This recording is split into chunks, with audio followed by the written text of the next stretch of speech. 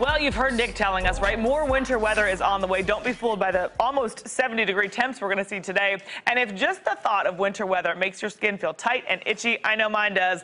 Don't worry, our beauty expert Bryce Carey is here to show us how adjusting your skincare can help keep Jack Frost from nipping at your nose and your hands and everything else, right? So, you know, first thing to understand what it does is you got to understand the weather aspect of winter. And so when winter, the weather gets drier, the humidity is not in the air. And humidity is what also, you know, frizzes our hair, but it also helps our skin's oils and produce and things like that. So taking that out of the equation, you get drier skin in the wintertime.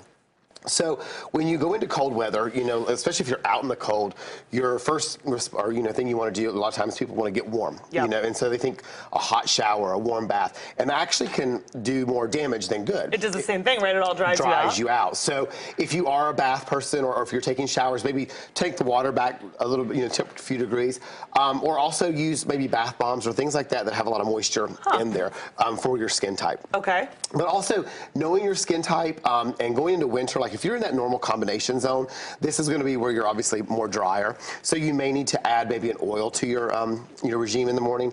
Will that make you oily? I'm always concerned with doing oil on my skin because if you have oily spots, it feels like it's just going to contribute to that. And the way that they're made now, or the way they're always made, but they're going to target the areas that need it the most. And you know those areas in your face too, so you may see a little bit more oil production, but generally this time of year you're not going to. Okay. But also using something like that's going to pull moisture from the air, what is in there, and that hyaluronic acid, I talk about that all the time, but it's a great ingredient that's in a lot of products now, and it pulls the moisture from the air and delivers it to the skin. So you feel it all over. You know, I don't know about you, my lips even get, you know, I find myself wanting to put more chapstick on and hand lotion for sure, and you just eat through it. Are there any things, ingredients, or just products in general to look for that help so that you're not having to constantly reapply and reapply? So it's not necessarily an ingredient that's that you need for that, but an ingredient you don't need, which is alcohol. So if there's alcohol in a product, alcohol helps to dry, so it's going to help or make your skin look drier or feel drier. So try to avoid products that have alcohol in them. Okay. Go ahead, you go. Your hair can get dry during the wintertime too. So using like an intense therapy mask, and especially on the ends, that's where you're going to notice that sleeping on a satin pillowcase, all those things are going to help, you know.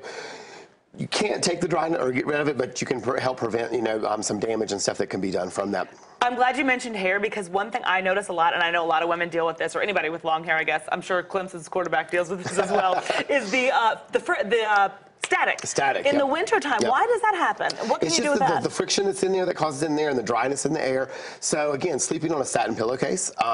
You can also wrap your hair in silk, like a silk scarf at night too, helps with that.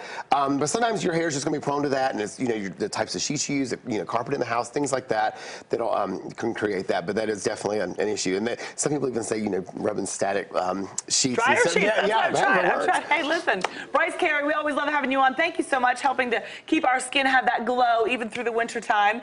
And follow Bryce on Instagram. He is at Bryce Carey. Use the hashtag CarryOn to give him a little shout. Guys, come back for more Good Day. We'll be back right after this.